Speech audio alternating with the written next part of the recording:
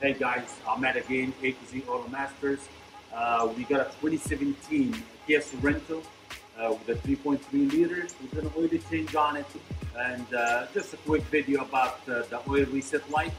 I'm just going to show you how it's done. Okay guys, here we go. We're inside the car now. Again, it's 2017 Kia Sorento with a 3.3 liter.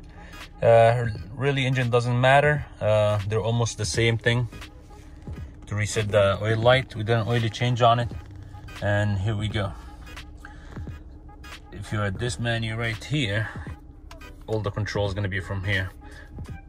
You hit the menu button once, twice, and right there it says service required. You get to that menu where it says service required, and it says right there, hold OK to reset.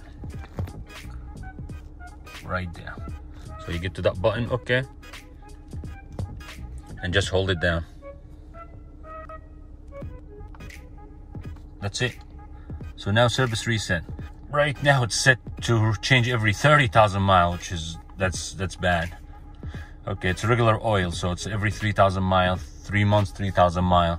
So just the mileage. We have to go here, hit this button again, and it takes you to setting, and from setting, okay, right there, and from setting you can scroll up and down, go to service interval.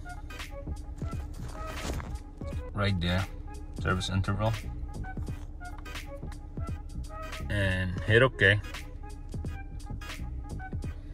And as you can see, if you scroll down, you can go to 30,000 miles, which is right now, and you hit OK again, and you can change that. Okay, you can change when do you want the oil change done.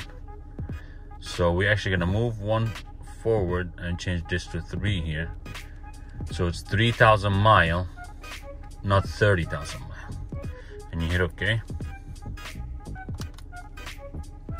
So now it's every 3,000 miles and every 3 months. You can also change the month, but 3,000 miles is right, and 3 months is right.